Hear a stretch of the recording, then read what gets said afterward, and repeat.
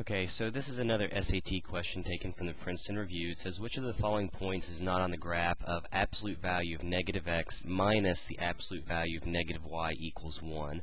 And then they give you a bunch of points.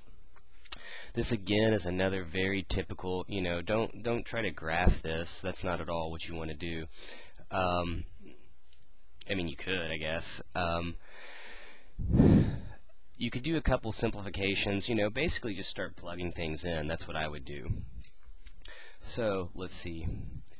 It says, again, we have to make sure we're finding which one is not on the graph. So if we plug negative 2 in, if we take negative 2, we'll get positive 2.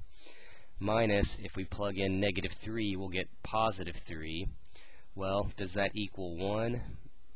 Well, we get 2 minus 3, which is negative 1.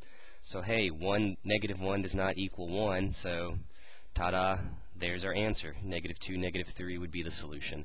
You can check the others, make sure that they work, but this is one that will not be on the graph.